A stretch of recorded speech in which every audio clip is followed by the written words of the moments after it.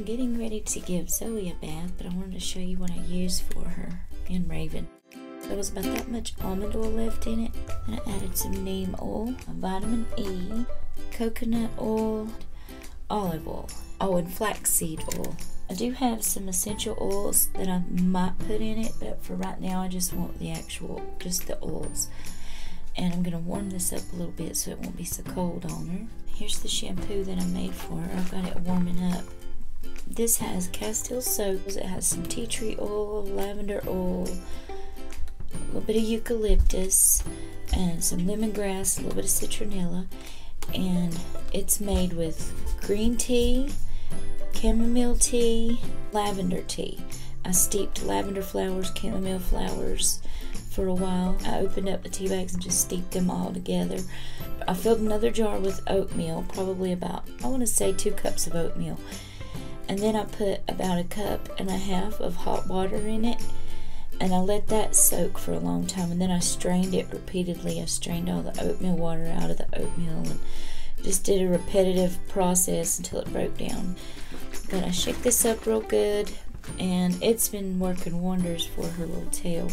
She had an allergic reaction, and she lost the hair on her tail, and it was swollen, but she's doing really good now.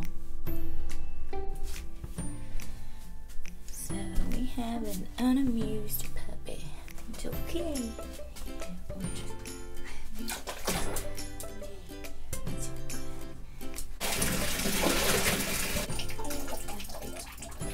Day. You're not amused, huh? Good girl. I have some cotton balls of witch hazel that I do her ears with a lot. It's your special son. Oh.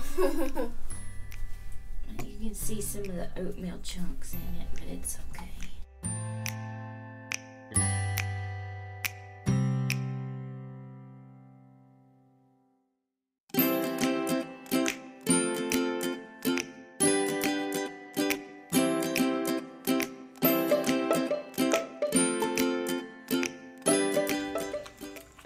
Gave Zoey a bath. I'm not sure how much of it was recorded because it stopped. So, oh God, I look rough. I just get ready to have a nail trim. She don't know it yet. Well, clean. I know. Raven's next. Let's get those little fingers.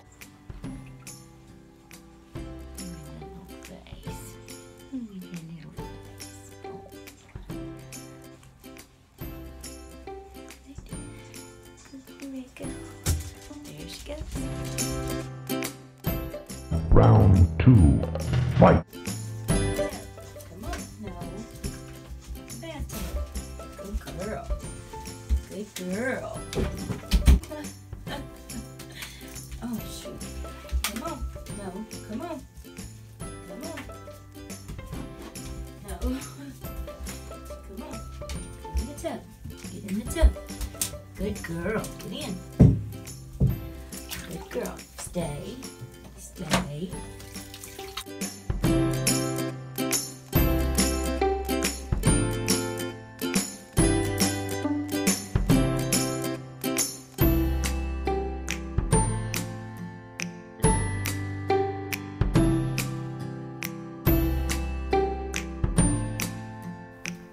He has the biggest lips I've ever seen on a fish. It's so cute.